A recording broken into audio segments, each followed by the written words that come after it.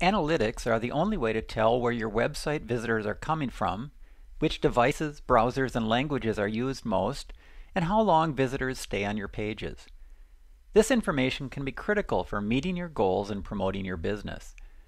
In this lesson, you'll learn how to add analytics to your web page.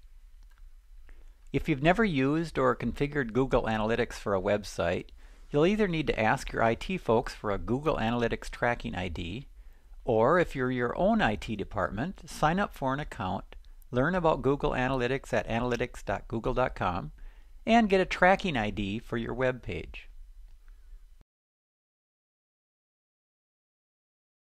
Then, in InDesign, export your page. Click Analytics and Sharing on the left, and then just paste your tracking ID into this field.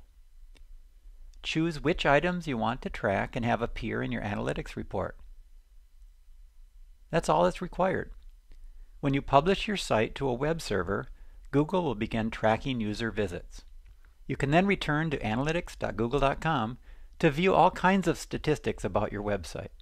Don't let the technical mumbo-jumbo on the Google Analytics website scare you.